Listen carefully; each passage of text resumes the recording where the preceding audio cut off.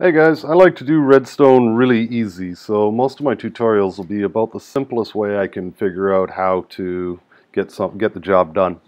In this one, what we're going to be looking at is keeping a door open a little longer, because when we push this button, the door only stays open for about 2 seconds.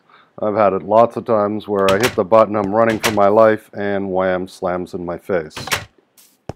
So what we've done here is I've got this set up in advance so I don't waste any of your time. Basically, if we set up a couple simple delays, then we can keep the door open for about 4 seconds rather than 2. These two doors are wired together. The one on the right is just normal, and the one on the left is set with a delay, but they're hooked together so that you can see the time difference. So we hit the button, they both open, and if you notice, the right door closed much sooner than the left. So I find that 4 seconds is about all the time I need to get through. So let's show you how to build it. Now, what you want to do is dig a 3 by, I guess, 7 pit. Actually, I guess you could get away with 3 by 5 pit in front of your door.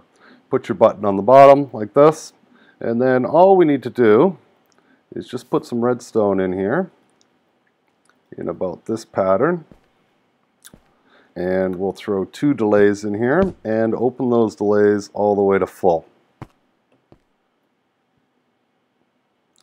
Then we do pretty much the same over here, and that's what you get. So you want it to look like that.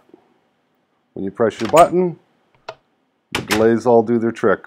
When you want to put a button on the other side, you could put a pressure plate here if you wanted, or a button. Just make sure it's on the same block as your other button and it'll work just fine.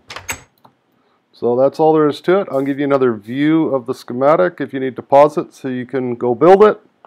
And that's all there is to it. If you enjoyed this, click subscribe and I'll try to make some other ones as simple and easy as possible for you guys. Take care and have a nice day.